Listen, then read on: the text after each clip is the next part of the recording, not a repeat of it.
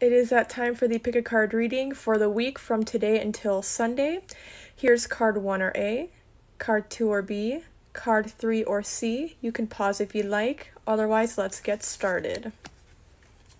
What's number 1? If you chose 1, it is the Ace of Swords reverse. So for this week, be careful of getting into arguments with people. I feel like people are going to get on your nerves. I feel like it could be even small things. Especially if there's other stuff you have going on in your life, it can be easier to snap at people. So be careful about having a sharp tongue. And if people are trying to themselves instigate a fight with you or get on your nerves, don't let it get to you. Try to find ways to cope with that and not argue with people. Everybody's different in what they can do for that. Yeah, but that's like the main message I get for that. And then 2 or B, I have 5 of Cups reversed. So if you chose the 5 of Cups reversed or number 2/B, then this is a good week for healing. I just keep hearing the word healing.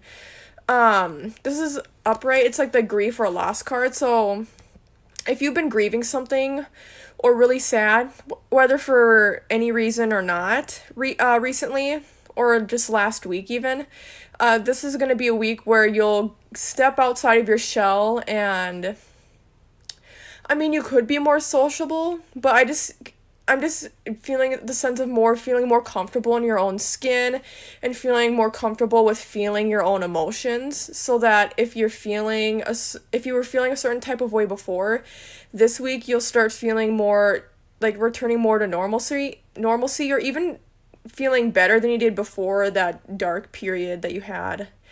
So that's for 2 or B. And then for 3 or C, we have the 9 of Cups upright. If you've been wanting something to happen, if you've been wanting to get asked on a date, if you've been wanting to get a promotion, if you've been wanting to see results from your exercise program, whatever it is, if you've been hearing back from like certain schools to like if you get in or waiting for graduation, this is just a good week for,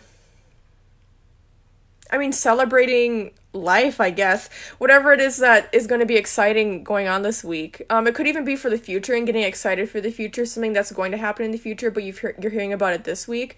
It could be that as well, but there's going to be something that you've been wanting to have happen or be told, and it will happen for you this week. Or it'll happen in the future, but you'll know about it for this week, and that'll make you really excited, happy, and want to celebrate. And those are the cards for the week. Hope you enjoyed.